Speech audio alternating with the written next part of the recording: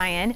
Well, today is National Women and Girls in Sports Day. It's a day to celebrate not just female athletes, but also women working in sports professions, like our very own sports director, Lauren Walsh. Lauren is joining us live now. Thanks so much for being here, Lauren. Good morning.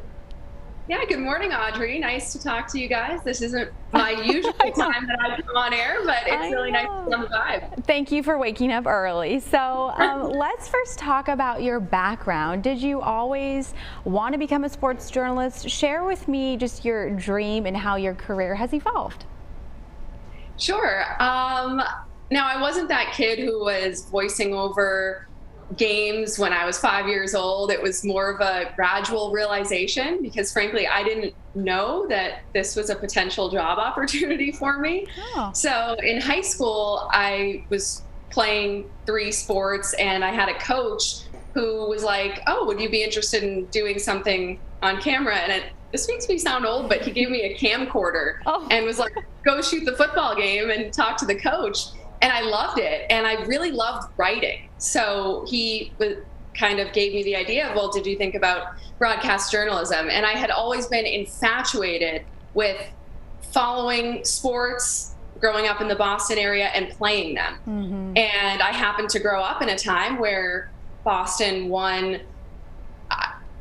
north of 10 championships in my lifetime. So that felt like it was the biggest thing going on in the world because Boston was such a sports crazed city and still is. So that whole environment, kind of a mix of those factors, really led me to pursuing it in college. But I think it's nice to see more high schools have media programs and things of that nature, even middle schools, because I didn't know this is an option when I was a young kid growing up. And I know you're a proud Syracuse alum too. Did you know in college for sure, like, hey, this is exactly what I want to stay on. This is my path, because you had already enjoyed it so much?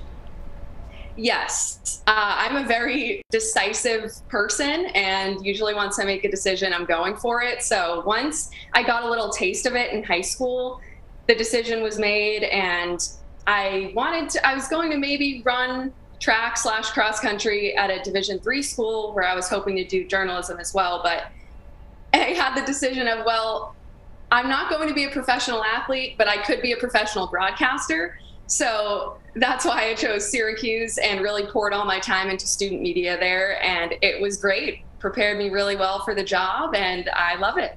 Good, Lauren. And lastly, share your inspiring message to other females out there who want to one day be exactly where you are. Well, I'm wearing my Bet on Women sweatshirt. I am a huge proponent of women in sports, whether that's talking about them, watching them, playing them, of course. So I have always felt like sports are a place for women and girls, and there's no reason why women should not be involved. We are just as athletic, just as capable, just as interested in sports as men are. So I have always had that mindset that I belong here, other women belong here, and I think a community of women supporting each other in those various aspects of sports is really important versus competition. And there's really no need for tearing down other women because there's room for all of us. There are so many things to do in sports, even sports marketing, PR, social media for teams. So I think that the sky is the limit, or as Michael Jordan says, the ceiling is the roof for women in sports. Well, we are thankful you're part of our team here, Lauren, and it was a pleasure having you on the Local Vibe. Thank you, and all those other women and girls in sports out there. We hope you feel loved and celebrated every day. We'll be right back, folks. We're taking a quick break.